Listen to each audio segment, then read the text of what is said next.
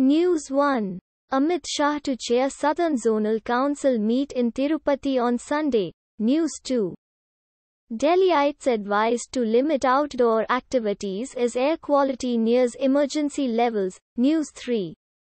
Some do politics, others write. Salman Khurshid says new book about unity. News 4. Kangana Ranaut's freedom struggle shocker. Completely wrong, says Maharashtra BJP chief. News 5. Former UP Minister Gayatri Prajapati. 2 others get life term in rape case. News 6. Who refutes Bharat Biotech's chief Krishna Ella claim that Covaxin faced an intensive scrutiny. News 7. COVID-19. Delhi records 2 deaths. 62 new cases.